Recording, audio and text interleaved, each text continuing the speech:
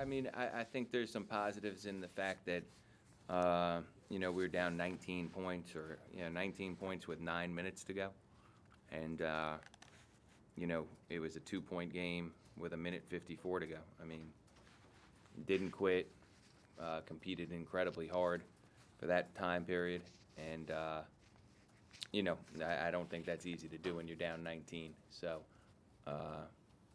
I guess if you're going to take something positive out of it, that's what I take out of it. Not quite halfway into this second half. Guyton finally hits. Now Guyton will drive baseline. Underneath, he'll reverse and knock it in off the window. Knock it in, Red! Knock it in! Randall Holt keeps it on the dribble. He'll fire the three and hit.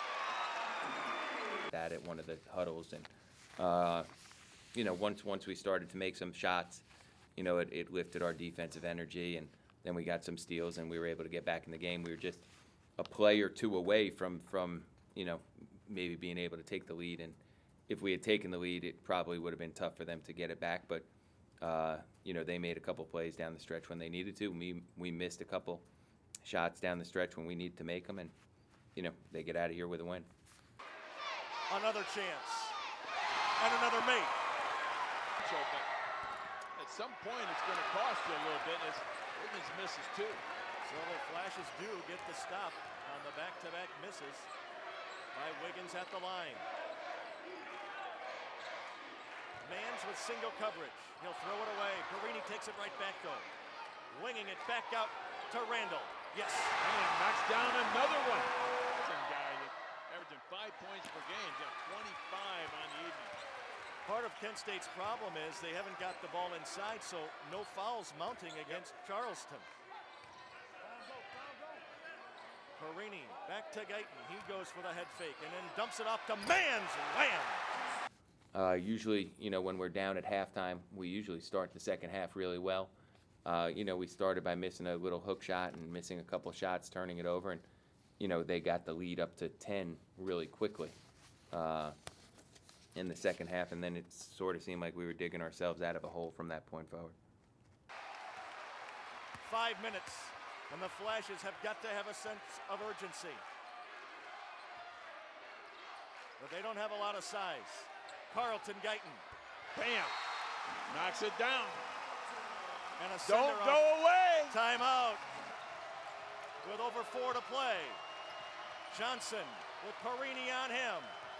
You can see the intensity in Perini's eyes as he guards. Johnson lost it, and a steal. Man. 2-on-1. Guyton is slowed up, but he bakes it in anyway. What a comeback. Down 19 with 10.5.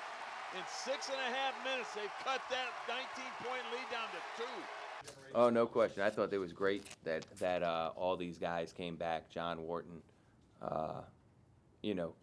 Q was here from more recently. John Wharton, who was the first, the first Kent State team to go to the NCAA tournament. He was the MVP of the tournament. He was here. The most recent Kent State team to go to the NCAA tournament, Quaintance, he was the MVP of the MAC tournament. He was here.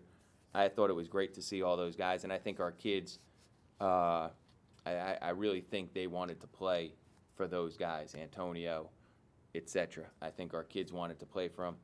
In a weird way, jumping out early the way we did might have been the worst thing for us because we did relax. And then they got momentum, and we couldn't get it back until it was too late. But our kids wanted to play for sure, and I think they wanted to play hard for those guys like Demetric Shaw and all those guys, Brian Bedford, on and on.